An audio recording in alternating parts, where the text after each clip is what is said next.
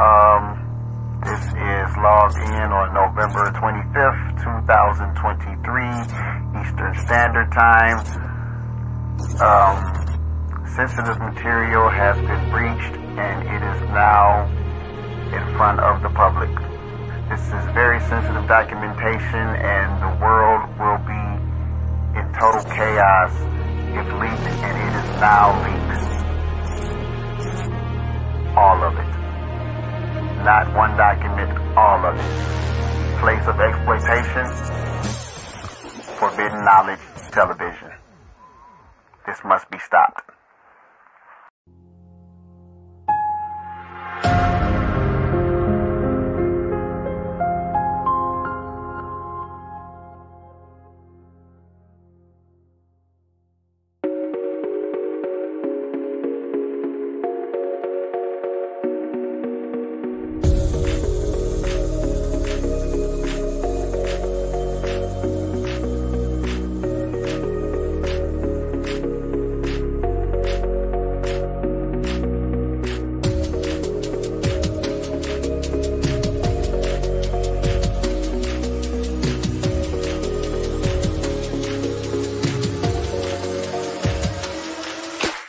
Welcome to the 2023 Forbidden Knowledge Conscious Awards, live from Miami.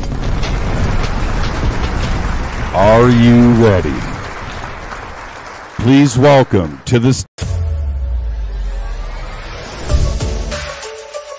Hey everyone, I'm Elisabeth Carson and I'm thrilled to introduce to you an extraordinary weekend event happening right here in Miami, Florida on August 3rd and 4th. It's none other than the second annual Forbidden Conscious Awards weekends. After the tremendous success of last year's event with over 1,200 attendees from around the globe, we knew we had to make this year's event even more spectacular. On Saturday, we have a captivating conference lined up featuring world-renowned speakers such as Muhammad Ibrahim, Merkaba 13, Robert Grant, Billy Carson, and a women's panel hosted by yours truly. Following the conference, we'll set sail for a VIP yacht cruise at sunset where you'll have the chance to mingle with your favorite nominees and celebrity guests, all hosted by 19 Keys. Sunday, August 4th, kicks off with a Forbidden Knowledge book publishing signing event, followed by the highly anticipated second annual Forbidden Conscious Awards. This is a red carpet affair, so come dressed to impress. Remember last year we surprised a lucky guest with an Audi A4 during the awards, and this year we're upping the ante with a chance to win a Mercedes-Benz. So make sure you secure your tickets early. This event is sure to sell out quickly. I cannot wait to see each and every one of you there for what promises to be an unforgettable weekend of education, inspiration, celebration, and glamour. Hey, welcome to this pop-up podcast on this beautiful Tuesday late afternoon. My name is Elisabeth Carson, and today I have a very special guest. I know that you guys like the last interview that I did, or that Nikki did. She interviewed me about maybe 3-4 weeks ago, and you guys liked it. So I appreciate it. And of course, I want to have her back on my podcast because not only is this my girl, but she is a wealth of information. She is a licensed therapist, and I'll just let you talk about yourself. Okay. Well, hi guys. Yes, my name is Nikki. I'm a licensed therapist. I've been a therapist since 2012. I'm also a life coach and a meditation teacher. So I'm all about health and wellness and finding ways to heal that are outside of just, taking medication, prescriptions, and things like that. So I am so excited about being on the podcast again and sharing some tips and tools that I've learned and that I share with other people that I work with too. So thank you for having me. Yes. Well, quickly. And she's my girl too. So, she helps me. Quickly, let's talk about the industry. So you said something really interesting to me today because I was like, should I put my kid in therapy, right? And you immediately, and I'm talking to Instagram too, you guys, so don't mind me if I'm looking over this way too. But you told me, like, don't do that because they will do what? Give you a label. Anytime a therapist has someone in their office, we have to give some type of diagnosis. And I am a proponent of trying everything that you can with your children prior to taking them to therapy to get that diagnosis, unless you know that they actually need it. So sometimes situations come up as you're raising your children, and you may question whether or not they need therapy because of some of their behavior and actions. But really, you just want to try, different things. Talk to them. Communication is so key. So many times we talk at our kids. Yes. We don't talk to them. So talking to them and seeing where their head is at, sometimes it's just going through hormones, you know, just kind of going through things. So, yes. And kids don't come in the world knowing exactly what to say and how to say it. Thank you. Exactly. So it's like we have to tell them and share that with them. So I thought that was so interesting. You said that you have to diagnose. Yes. So in the industry, guys, right? The industry that I speak against, because I'm so whoa. Yes, they diagnose you. These people and school will teach you to have your kids sitting down in a classroom for 6 to 8 hours a day. Stop moving, don't talk, sit down, shut up, but don't do drugs, because drugs are bad. Although you need some Adderall because you can't pay attention because you can't sit still. I mean, what type of backwards message are we? And that's a very common diagnosis, ADHD. I mean, usually that's the first one. Yeah. That you give a child without even children watching them for a year, 2 years. Yeah. Think about it. A child is full of what? Energy, excitement, optimism. and we tell these kids, no, you got to sit down and shut up and listen. Even though that's the last thing that a young child wants to do. They can't. They're full of energy. They're still trying to manage Thank you. all of this, right? Yes. And trying to figure it all out. Yes. So that was just a little side piece right there. I just wanted to touch on that. I thought that was very interesting that you have to go in with a diagnosis. It's just sad the world that we live in, but that's why we're here talking about it, trying to make some little, changes. So I thought that was really interesting. Just coming from a professional standpoint of the industry that, is so abusive.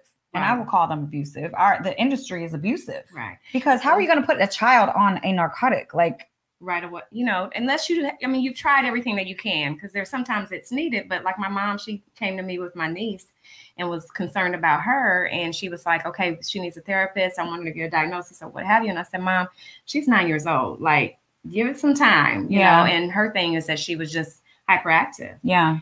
So she was bored. Sometimes also when kids are hyperactive, it's they're bored. The content doesn't challenge them enough. So they're finishing real quick, or they decide not to do it because it's too easy. So I would say try all the different things, talk to counselors, talk to friends, talk to whoever, their aunts, uncles, grandparents, and, let it be the last resort to put them on medication. Yes. Because once you start it, as we all know, you start taking that medication, it becomes a lifestyle. It becomes a lifestyle, not only a lifestyle, but it also becomes habitual. And then it shows and it teaches that child that, hey, when you're feeling like a certain way, just pop this pill and it's going to be all better. Right. So it's backwards programming. Western medicine never addresses the root of the issue. They address the symptom. Right. Which never gets to the root. We have to solve what the root is. We cannot just cover things over with Band-Aids and think that everything is going to be better. Thank you, Billy. Right. Hey. Thank you for your support. Yes. So, you have to get to the root of these issues. Yeah. Western medicine does not address the root. That's why I've strayed away. And I'm not telling you if you're shot, and you're bleeding out, go to the hospital. Okay. Right. Go to the hospital. But for other reasons, try to get to the root of these issues, which they'll never. And there's even people who have worked in the industry that have come out and said they've quit the industry because they will never go to the root of the problem, because when people are healthy, they don't get paid. Right. There's no money in healthy people. Right. There's only money in people that are sick. Right. So they will never promote or find ways to really enhance and bring someone back to health. Right. They will keep you between sick and healthy so you can keep on coming and paying them for all of these medications that you got to take. And I also heard a different stat the other day. Most Americans are on 5 different prescription drugs a day. A day. Do you know how many people are in the U.S.? I think it's around... Just to function. Yeah. Adults, 300 million, I think, were around in the U.S. Right.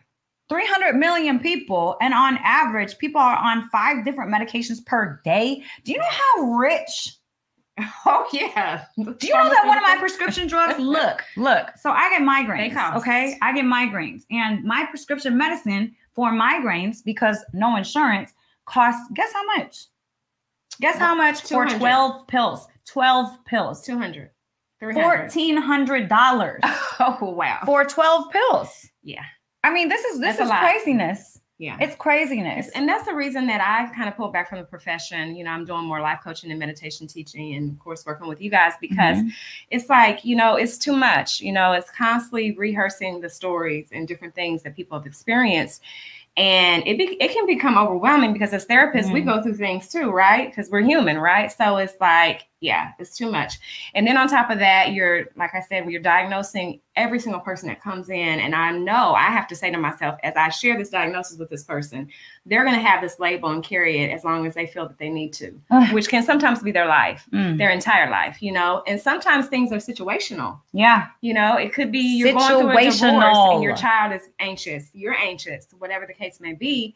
So do you need medication for the rest of your life because of that? I don't think so. No. But, you know, it just depends. It's circumstantial and situational. It depends on the person. Yes. And everybody's different. Absolutely. Everybody's different. Absolutely. So we can't put them in a box and say, okay, this is your medication. No. This works for majority, so it's going to work for you. We don't know that. Exactly. You know, it's a lot of trial and error. And on top of that, 80% of the time, depression medication does not work.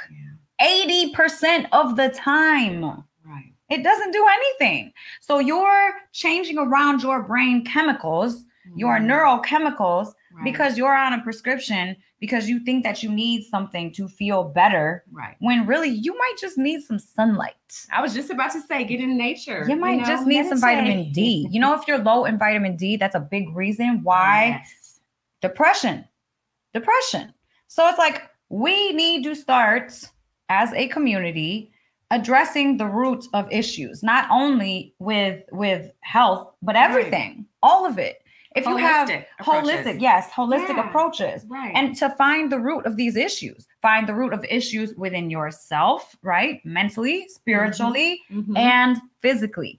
That is how you elevate. Yeah. And then sometimes it can be overwhelming because we have a whole list of things that we need to work on. And so then I find that people turn to medication because it's like, oh, it's too much. I'm just going to go and do the, you know, a different route, which is going to hopefully, like you said, put a Band-Aid on it. But take it one at a time. Like, give yourself grace. You didn't get this way overnight. You know, a lot of different traumatic situations and experiences probably happen up to that point. So one at a time. Start working on it. One at a time. Yeah, I like that. One issue at a time. Exactly. You know? That's what I talk about. Don't overwhelm yourself with all these different things. I always say micro changes create macro outcomes. I love that. Don't overwhelm yourself. When I talk, I'm like, you should do this and this and this and this and this and this and this. And I'll be all excited. A wealth of knowledge. I'm like, what? No, I get so excited about things. And so I just blub it all out. But then I revert and tell people, okay, just do one thing for now. Just get up and start writing. That's it. Just implement one thing. Do that for 2 weeks. And when you get comfortable and that becomes a habit, then add on the next thing. Then add on the next thing. So you don't overwhelm yourself, because in the long run, even if you only stuck to writing, guess what? That micro change in your daily process will create a macro outcome. And you'll look back and be like, wow. Too. Yes, consistency. Being consistent. Absolutely. But that's what I love about our friendship too, is because, you know, I have all this book knowledge, right? But then it's like, oh my gosh, all these other things are out here that I didn't even know. And so when I met you initially, you were telling me so many different things I could try, biohacking and things to just regulate my central nervous system that I hadn't learned anywhere in school. And I was like, oh my God. And it was working, you know, immediately, faster than all these other strategies that they teach you in school, because they don't teach you in school how to heal people. Because again, reverting back to Western medicine, they don't want you to be healthy because there's no money in healthy. So they want to keep you between sick and healthy. So that's what they teach. So it's not even the therapist's fault, guys. It's not even the doctor's fault.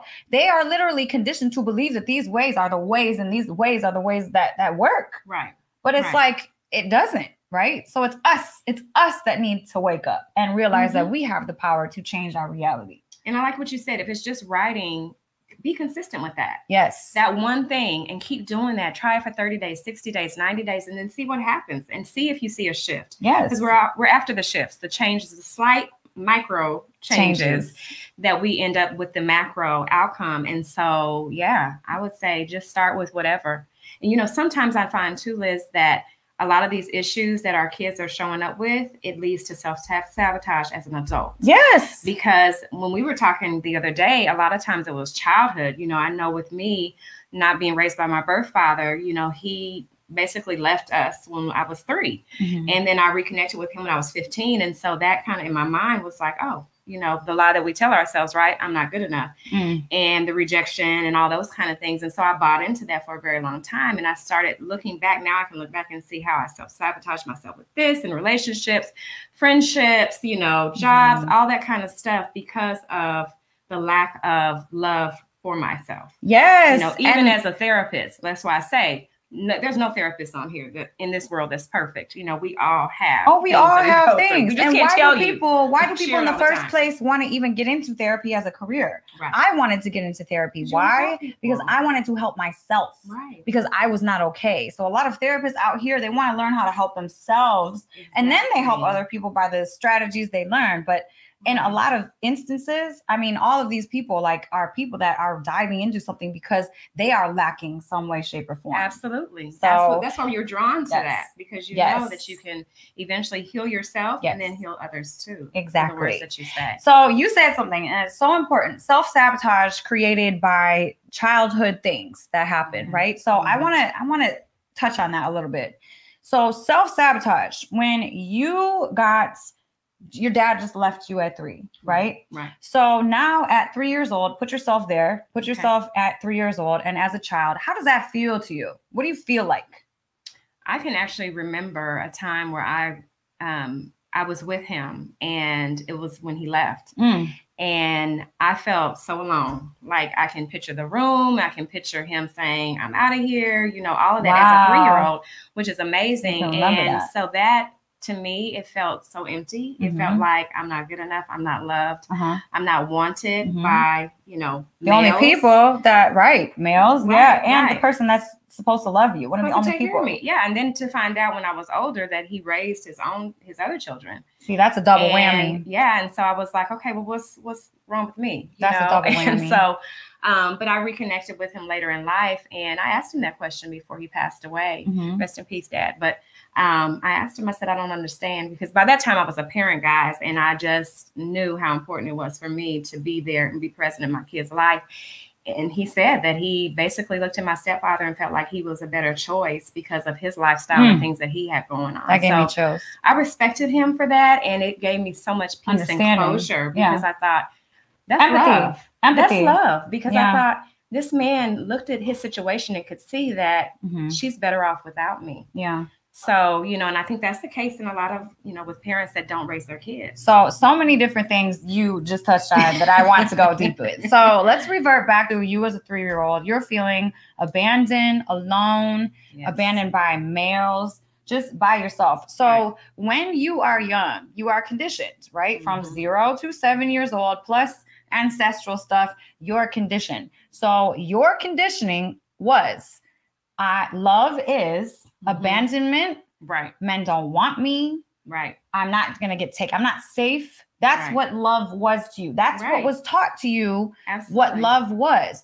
So for you as an adult, did you find yourself self-sabotaging relationships because you're more comfortable, and this might be unconscious. We self-sabotage to control the outcome. Woo! You said that the other day. Yes. When you said that.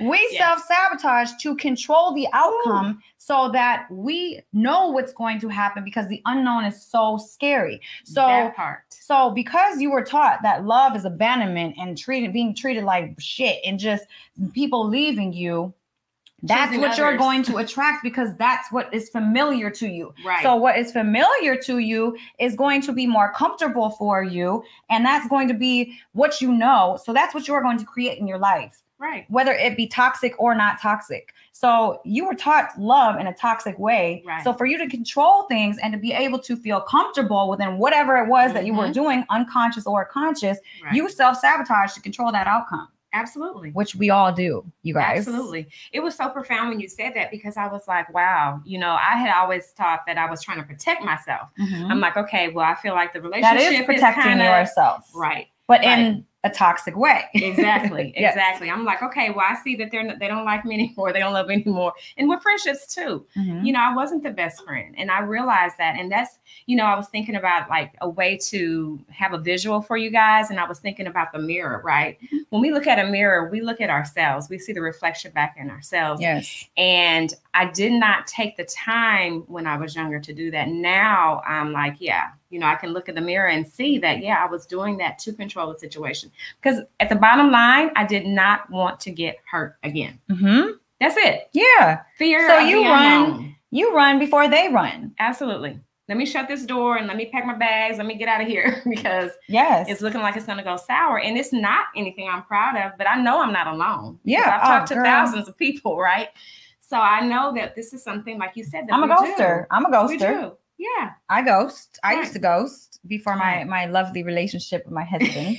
You said your lovely relationship. My lovely relationship. Yeah. But no, Your I abundant used husband. to, I used to ghost people because it's the same like you. We have a very similar story, you guys. Very similar. I was adopted, given away at birth.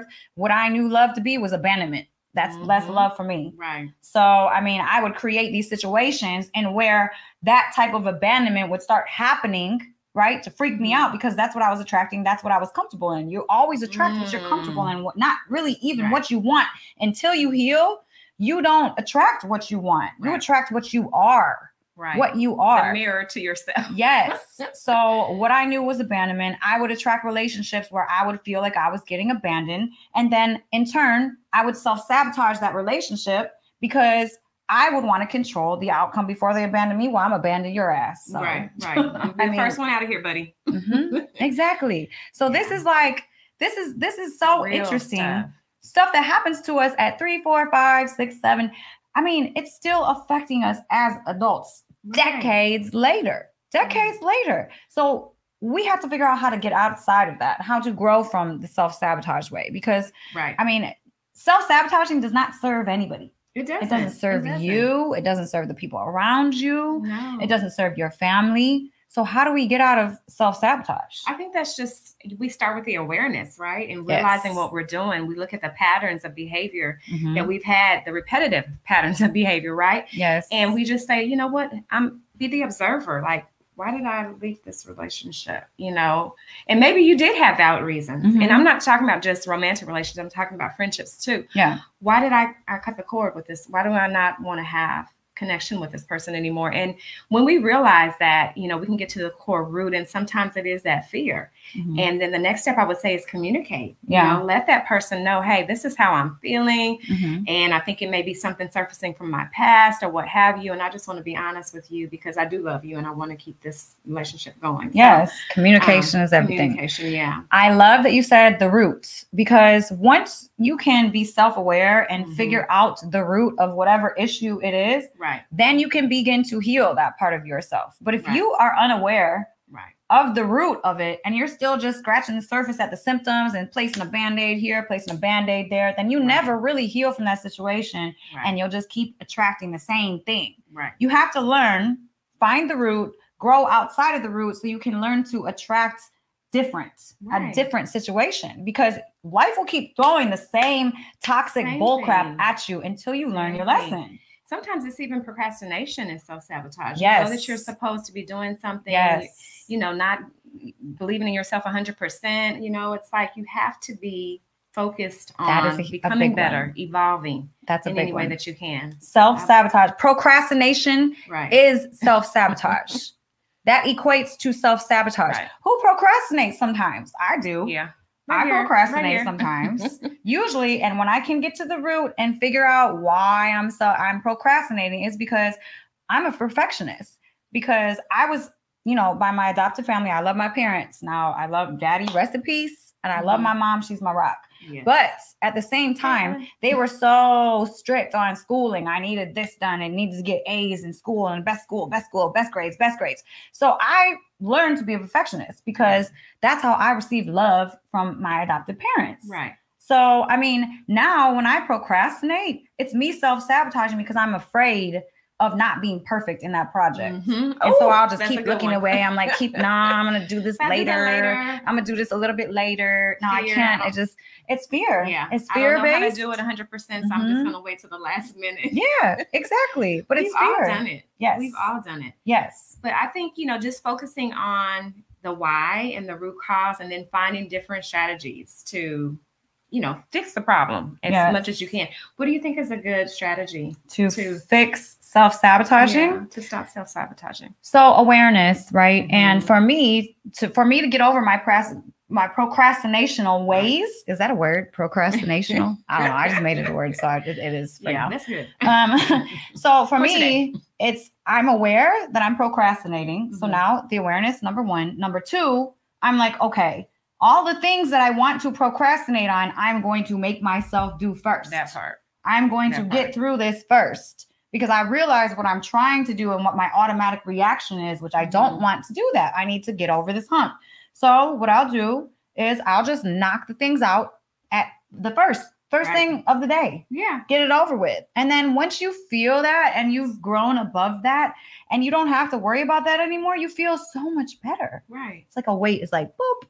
You take the feelings and emotions out of it and you just start, being proactive and getting it done. Yes. And then you could be proud of yourself. Absolutely. And then on top of that, you have more brain space because when you're fearful about something and when you're procrastinating, you have about 20% that's covered in your brain. So you only have 80% to work with. You only have 80%, creativity. Right.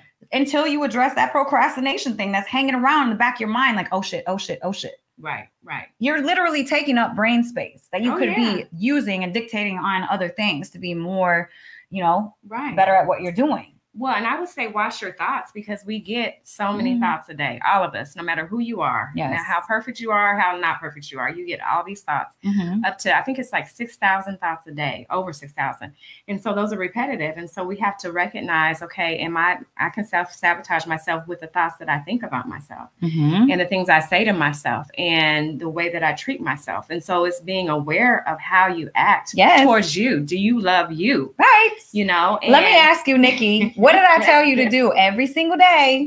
Oh yes. I just told her this last week, 3 weeks ago or something. Yeah. I was like, Nikki, you need to do this every day. What did I tell you? She said, look in the mirror, and I call it mirror talk. Look in the mirror and say, I am beautiful, love, powerful, all these wonderful things, all these attributes. And you just keep saying it on repeat every single day until because we were talking about raising your vibration, which is where I was going to go next. It's like, it's such a nice little term that everybody throws around. Oh, raise your vibration, what is that? What is raising your vibration? Yeah. And so you mentioned that just starting your day with that type, I meditate and do all those things, but am I affirming me? And it's interesting because I've shared this with clients, but I don't always do it. So it's so nice to have people in your life that remind you those nice little reminders, that, hey, you got to do this. Check in with you. It works for people that have self-confidence issues, self-awareness, not self-awareness, self-confidence. I mean, my self-esteem was completely shot after I got out of a horrible relationship about 8 years ago. And it was completely shot. I felt like I was the ugliest, stupidest, dumbest piece of crap in the whole entire world. And in order for me to bring myself and my self-love back, I had to stand in the mirror naked for every single morning for 2 years straight, telling myself how awesome I was until I believed it. It took me a while, but I ended up eventually believing it. Oh yeah. So that's one little hack, guys. One little hack that you can do. You might feel stupid in the beginning. You might feel dumb, but guess what? One day you're gonna be standing in that mirror like, look at my body. That's what I was doing. I was like, hey girl, amazing. Yes, you got this. I was like, you look cute today. Oh, I like those curls. I like this and that. See? And then you start believing it. It's a powerful little thing that you can do that takes maybe 3 minutes in the morning. That's it. That's it. I think for me, it's like, I've had bouts of being super confident, and then it's like, go through something. It's like, oh, am I really confident?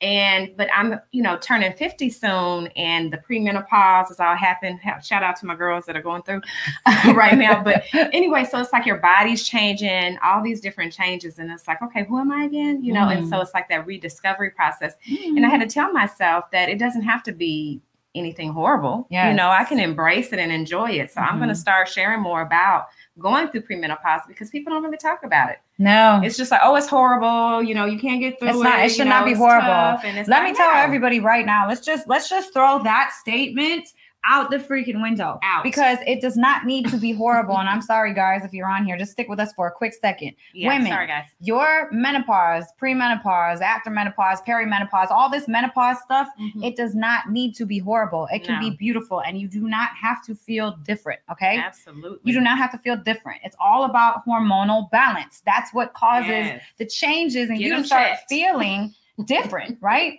So go get your hormones checked. If you're starting to feel like something's coming on, like the menopause is starting to come on, get your hormones checked and get your hormones in check. Right. And menopause will not be bad for you. I promise. It shouldn't be. Oh, no. I went to her doc and got my blood ran and everything like that. I got my hormones together. So I'm so much better. Shout out to Life Gains. Shout out. Shout Dr. out to Life Gains. Yeah, I mean, it doesn't have to be a bad thing. But you know what? There's just so much negative conditioning, right? So much negative conditioning that we just get slapped with all day, every day from the media, from people who are walking reactions, I call them. They're just programs in the matrix, literally walking around zombies that don't ever have any type of conscious thought. They're just literally reacting to the stimulus on the outside of them, which is very sad. But I mean, I guess it's just not for everybody in this life to be able to wake up to consciousness, which isn't okay, because it's not for us to judge anybody for anything, right? That's a part of self-sabotaging. That's true. If you immediately are judging somebody, you might be self-sabotaging a beautiful relationship, with a friend, with a significant other. I mean, you're not happy with yourself. That's exactly it. And it's so just you find a mirror. errors and things in others, you know, and point those out.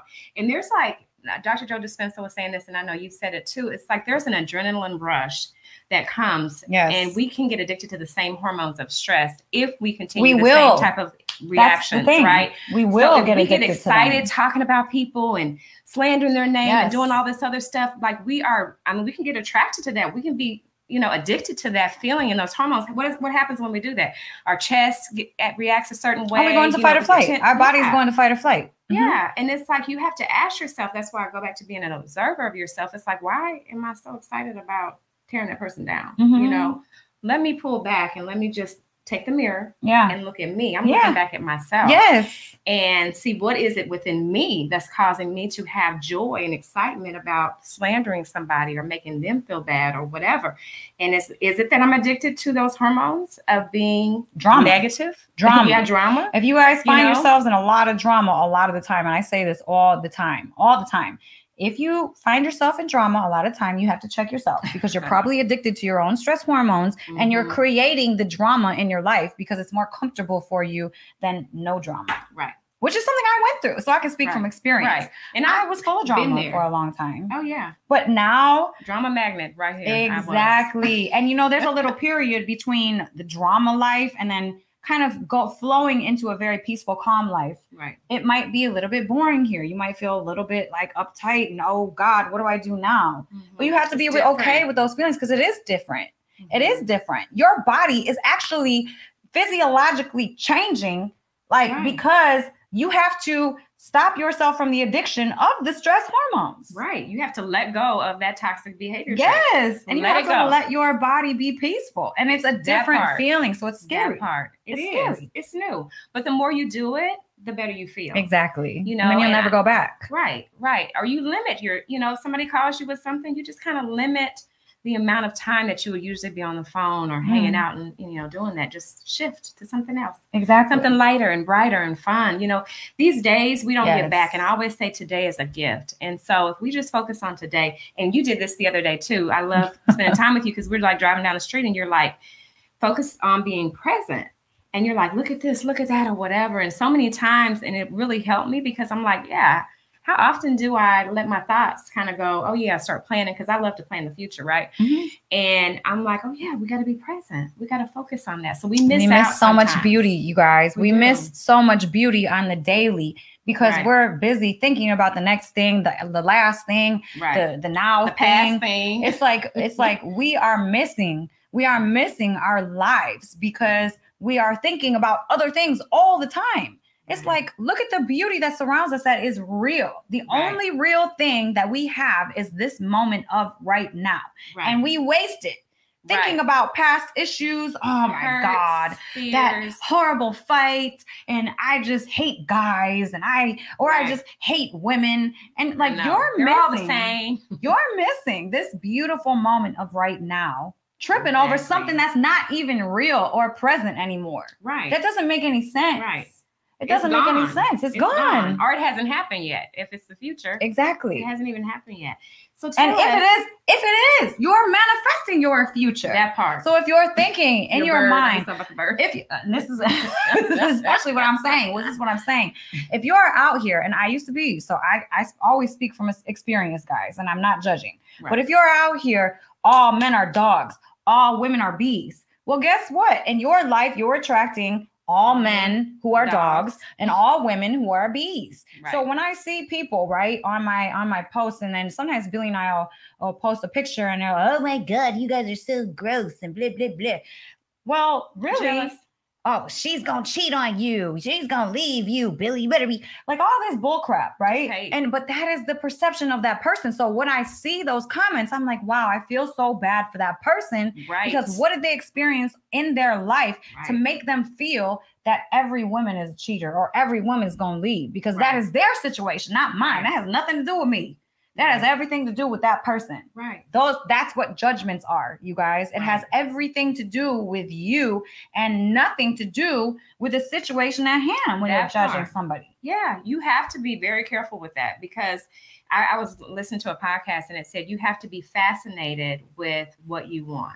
So you and Billy, I feel like, are a power couple because you are doing it, right? You guys are in business together, in love together, raising a family together, all these things. And it's like, you could have a lot of pressure on you to not be together, but you guys still make it work. And, so someone should look at your relationship and be admiring of that relationship and fascinated with what you guys are doing that they can apply to their own lives. So I just feel that people a lot of times are jealous and they're insecure. Is it going to happen for me? And so the best way for them to respond to that, which is not the best way, it's the worst way. It's the only way that they may know of, is let me just slander. Let me say something negative. Let me say something mean to make them feel bad. It's just energy though. So when you are good at blocking energy, you're like, it's good energy. Go back. You know what? There was a situation yesterday, and everybody goes through it. I had some real, it was only 2 comments, but there were some real troll comments on a really fun. My husband and I posted some bomb ass pictures from our date that we had the other night. It was nice. And people on there hating. And I'm like, I got mad. I did. Sometimes I let myself get mad because you can't always oh, I'm so spiritual. I'm not going to address this and I'm not going to let myself get. No, I was angry. I was angry and I let myself be angry and I understood that I was angry. And then later, when my anger kind of filtered away, I thought about it and I'm like, okay, so why were you so angry? I always go into myself. And figure out, is this about me? Is there something within me that needs to be addressed that caused me to be so angry about these comments? And I was thinking and thinking and thinking, but the more I thought about it, it's really reminded me of how much healing the world needs to do. Because I can never imagine myself going to anybody like, you suck. You're ugly. You should be on OnlyFans. Oh my God. Has that kind of time on their hands. Please go do something productive. I just don't have it in me. But you know what? I don't think that maybe me 20 years ago would have done the same thing and have judged the same way, because it was, it's unhealed stuff in here. And it's unnecessary. Yeah, it is unnecessary. But we're always going to have it. See, there's always not everybody's going to like you, and that is okay. Not everybody likes me, and that is okay. Or not me. Everybody likes you, and that is okay. With that. And you have to just be okay with it. I like me. That's the only thing that matters. Do you like you? Yes. Like you. Because the only time it does matter is if you don't like you. And you're so concerned about what somebody else thinks about you or whatever, because their version of you may not be full of truth. They may have some things, they may say, oh, she needs to work on this or that, talking about myself, but they don't know everything. They don't know what I'm doing over here. They don't know what you're doing over here. They don't know how hard you work. I have seen how you guys work together and how you guys work independently, and you hustle all the time. Yes, we do.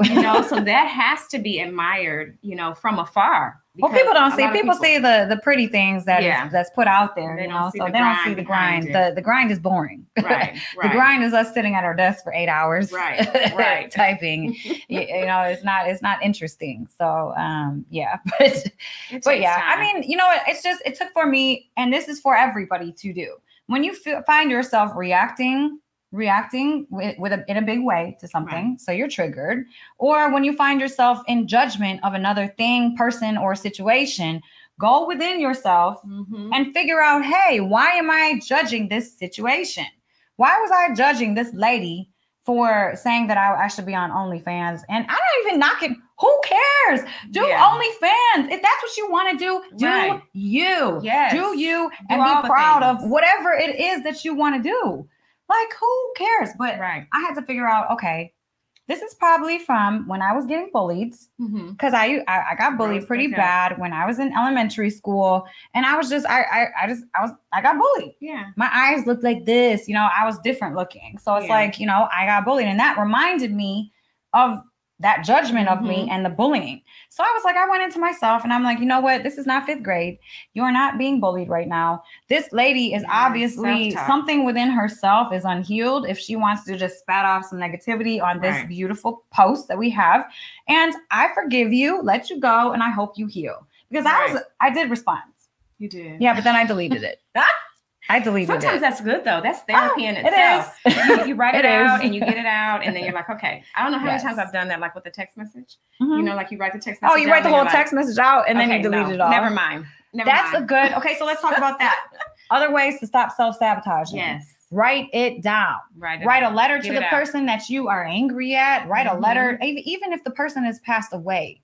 I had to write letters to my dad. My dad died when I was 19 years old, and when he died, we were not in good terms. The last thing that we said to each other was a horrible, and so I had to let the anger go so I could forgive myself and forgive him. That's a good strategy. Yeah. You can even burn it. Exactly. I was just about to say that. Yeah, what I did is I wrote him letters, and I went out at night and I burned it, and I watched it just burn and float away and release. So now when you think of him, what do you think? Oh my God. I utmost respect, peace, and I have no guilt. It was so hard for me to let go of the guilt, because the last thing I said to him, this is horrible. The last thing I said to him, he was screaming at me, and he was like just yapping at me. And I'm like, you better stop screaming at me before you get a heart attack and die. And he's like, I hate you. And I'm like, I hate you too. That was literally the last conversation we had with each other until he visited me, which was like 2 weeks after he had passed over, which he literally took chills now. Girl, he took my guilt away, because I was in a place where I probably would have took myself out, to be honest. I was in such a dark place after that situation, because I was like, oh my God, my words killed him. This is how I felt at the time. My words killed him, and he didn't know how much I loved him because I said I hated him. That was the last word. And I refused to talk to him when he got sick, because I didn't think he was going to die. Right. So imagine that guilt of what a person has to carry. I was 19 years old. Wow. I was not in a good mind state. I was full of trauma. I was doing drugs. I was doing real bad at the time. I was literally in the basement of my best friend. Rest in peace, TC. It's actually his birthday today. So shout out, happy, wherever you're at, happy birthday in this life. But I couldn't even move, girl. I couldn't move. But he visited me. He came to my dreams. He visited me, and he was like, listen, he didn't even communicate with me like words. He put his hand on my shoulder, and I felt all of everything that he was thinking and saying. And he took all of that guilt from me and was like, I love you. And I was like, I love you too, Daddy. And he floated away, and I was like, Daddy, don't leave me. Chills. Oh my God. No, it was it was the realest experience I've ever had in my life. That experience was realer than me and you sitting here talking today. Wow. I know it was him. Wow. He knew that if he did not visit me and take my guilt from me, that I would have took myself out. Wow. And so thank you, Dad. Thank you, Dad. Thank you. Thanks for taking that away from me. So it's forgiveness.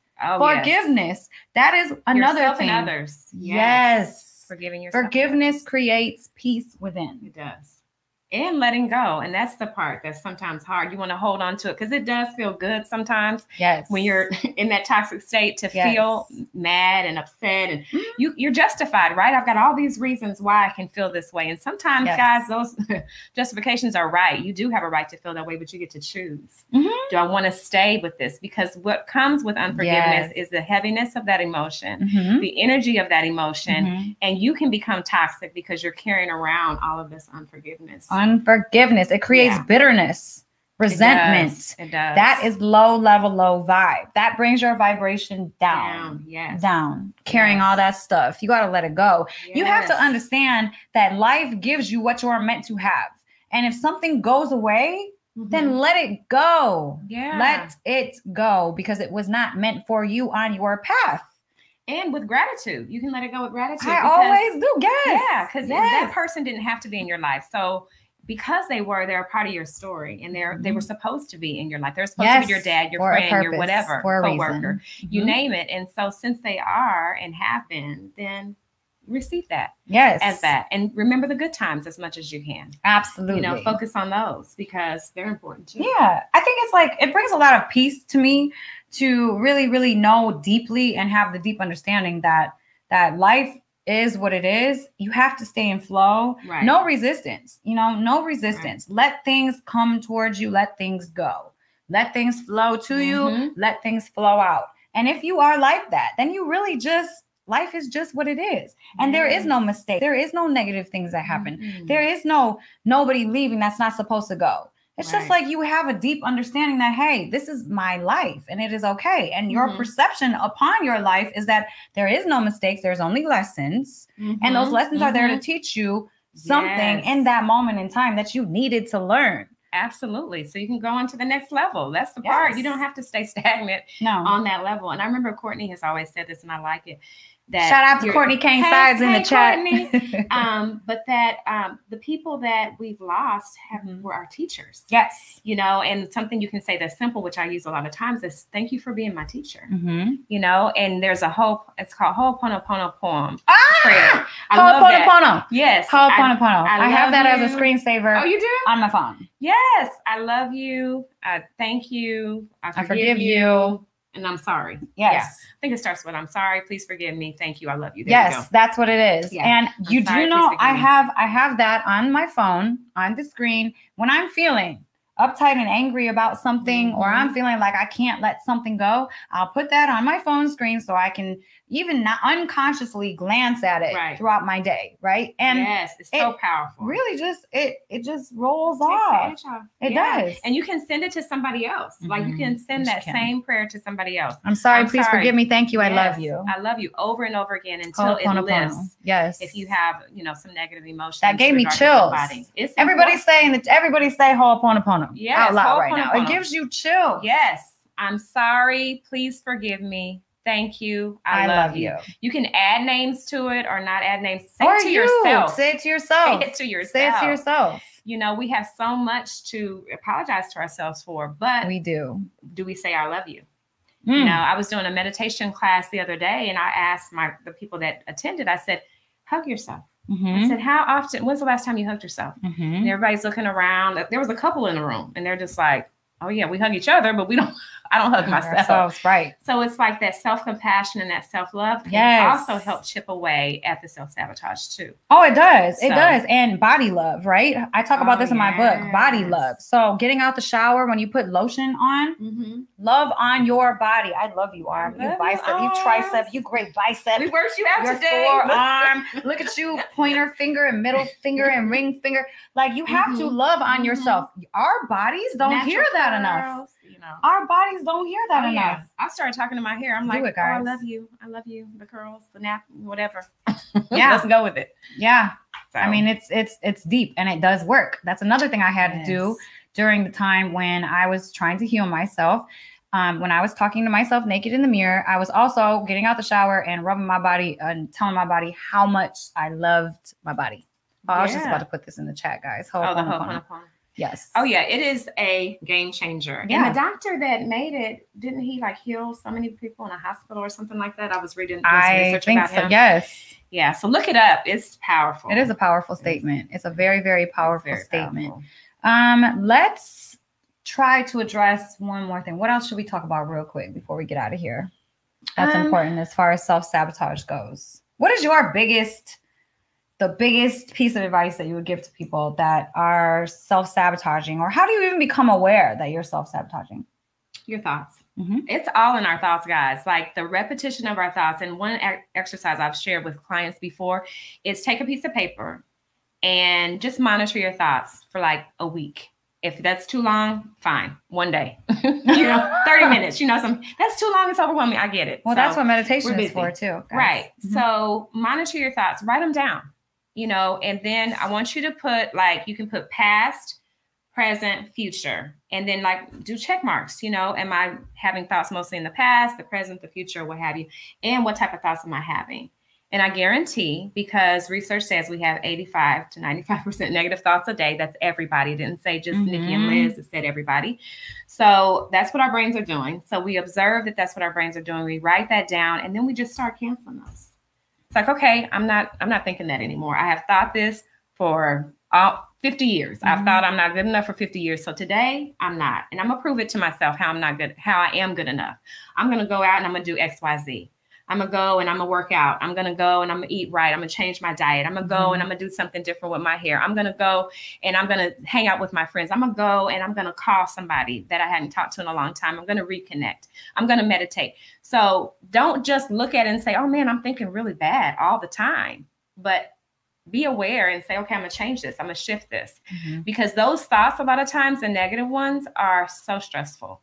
Yeah. And stress is killing us. You stress yourself out. It literally almost killed me. So we stress ourselves out. Why are you so stressed? Well, you stress yourself out. You're literally doing it to yourself all the time. Right. Stress is caused by our thoughts. Right. So yes, address your thoughts. Be aware of those. And then you may be in a relationship or connected to somebody that's kind of contributing to that, right? So it's like you may be wanting to be more self-aware. You may be wanting to love yourself more or whatever, but you have somebody in your ear that's saying negative things to you and kind of playing into that and pouring into the way you feel already, which is toxic too. Yes. So it's, if you cannot remove yourself from that relationship right away, then you just have to tune up yourself by consistently saying more positive things 100% of the time, just, it's almost, think of it like reps, right? So it's like, okay, I'm going to continue working this muscle of positivity and encouraging myself. And nobody's perfect. Even if you have made mistakes or what have you, do little things to start changing and becoming better and stronger. Yes. So that you can feel confident. And so when you have those self-sabotage thoughts, you can say, oh no, that's how I used to be. I'm not thinking that. I'm not feeling that way anymore. I'm going to feel this. Yes. Yeah. Awareness is key. Yeah. Awareness is key in this, guys.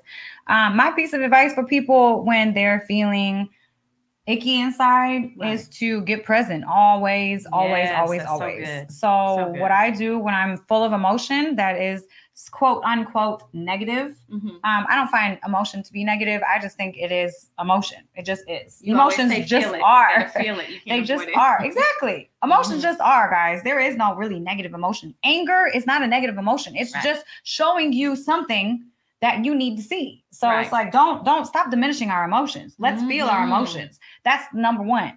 I go into my body. Where am I feeling this emotion? Oh, I feel this emotion right here. My anger. Okay, this is anger. It's pulsating. What else is it doing? It's radiating. What else is it doing? When did it start? Is it going to stop? I just put awareness in your body where you are feeling it. And then realize, take a deep breath. Maybe try to therapy yourself and get to the root of that issue. But if you're not feeling that at that time, then just look around. Right. Look around and look at things that are beautiful, because that will take you out of stress. Go into your body, pay attention to it. That will dissipate the emotion. And it will bring you down to the point where you can pay attention to the trees and look at the flowers and look at the little birdie over there chirping and look at, you can figure out things to be grateful for. Be grateful. When you're grateful, your brain releases oxytocin. And what does oxytocin do? It stops cortisol, adrenaline, all of the stress hormones. It brings them down. So when your oxytocin goes up, your stress goes down. So figure out ways how to enhance your oxytocin. I say, go look at your dog in the eye. Go pet your animals. Go give go give your kid a hug. Yes, go give your husband or wife a hug. Get some oxytocin going, some appreciation, some gratefulness, and that will lower your stress. It is proven. Absolutely. It's proven.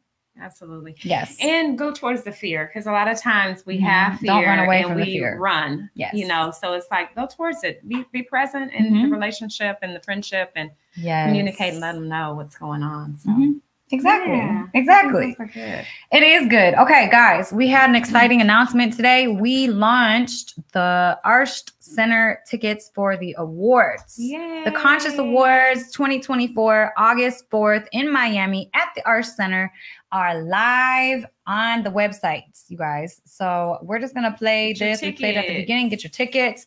It's going to be amazing this year. So. Hey everyone, I'm Elisabeth Carson, and I'm thrilled to introduce to you an extraordinary weekend event happening right here in Miami, Florida on August 3rd and 4th. It's none other than the second annual Forbidden Conscious Awards weekends. After the tremendous success of last year's event with over 1,200 attendees from around the globe, we knew we had to make this year's event even more spectacular. On Saturday, we have a captivating conference lined up featuring world-renowned speakers such as Muhammad Ibrahim, Merkaba 13, Robert Grant, Billy Carson, and a women's panel hosted by yours truly. Following the conference, we'll set sail for a VIP yacht cruise at sunset, where you'll have the chance to mingle with your favorite nominees and celebrity guests, all hosted by 19 Keys. Sunday, August 4th, kicks off with a Forbidden Knowledge book publishing signing event, followed by the highly anticipated second annual Forbidden Conscious Awards. This is a red carpet affair, so come dressed to impress. Remember last year we surprised a lucky guest with an Audi A4 during the awards, and this year we're upping the ante with a chance to win a Mercedes-Benz. So make sure you secure your tickets early. This event is sure to sell out quickly. I cannot wait to see each and every one of you there for what promises to be an unforgettable weekend of education, inspiration, celebration, and glamour. Glamour, guys. It is a black tie affair.